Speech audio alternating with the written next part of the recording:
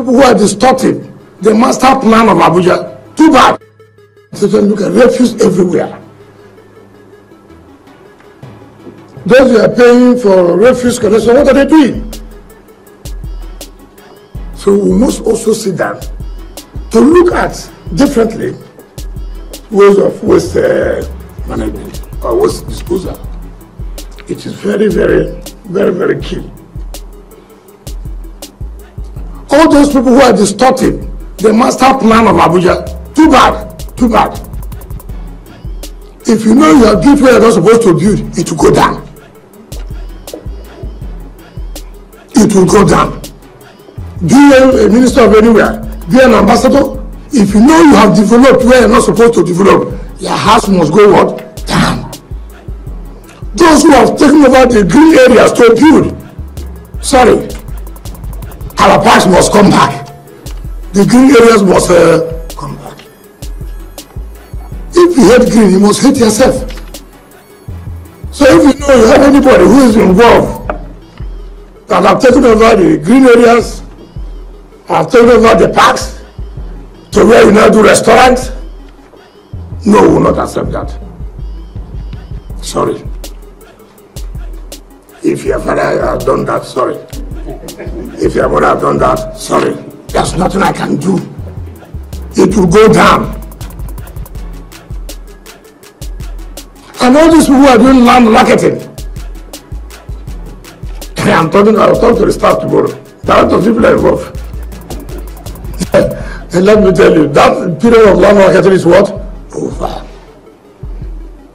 And those that government are giving CFO land, allocated land to them, they refuse to develop.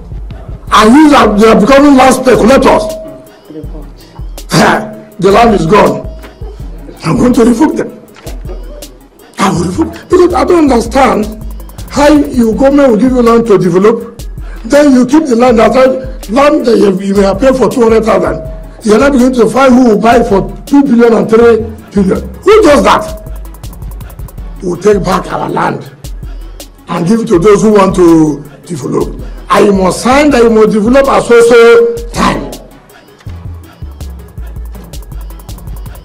So, if you are part of those who have been getting soft land, it will come back to us. And some people are saying, oh, Abuja is not doing this, Abuja is not doing that. Those of you who also have refused to pay a ground rent, non-payment of ground rent is a breach of covenant. I don't need to write you to pay. You know this word as well. You are like a tenant. At the end of the month, you are supposed to pay social amount, for example. And then you say, oh, my landlord has done anything to me. No, it doesn't make sense. Because Abuja needs money too. Is it not? Part of the revenue or source of revenue is ground rent. So if you have not paid,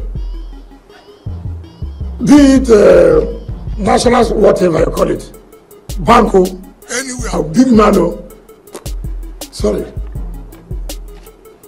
I will not be tired to revoke. That's why I'm here. It is true. So, Nyesom Wike was sworn in today as the Minister of Federal Capital Territory, FCT Minister. And as you will expect, he has given an explosive public address. I mean, Abuja real estate developers are in big trouble now. He said those who have developed, buildings, built houses, developed in a place they are not supposed to develop. No matter the worth of the property, those properties will go down. And those who have developed with government lands will also lose it. In fact, the one that is even funny out of it all is that he said that some people will just acquire government lands with 200 million while reselling it for 200 billion, some of them 2 billion, 3 billion. Nyesom Wike is coming to oppress or suppress real estate developers in Abuja.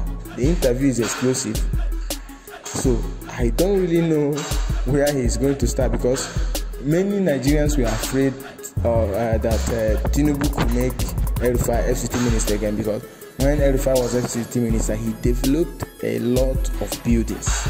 And many people were like, Abuja is clean and neat today because of what El-Rufai did. And Nyesom Wike is telling us that Abuja needs money. Those that are not paying ground rent will have to pay it. Even though you are a minister, you are a governor, but your property is not in the place it's supposed to be, Wike is ready to take them down.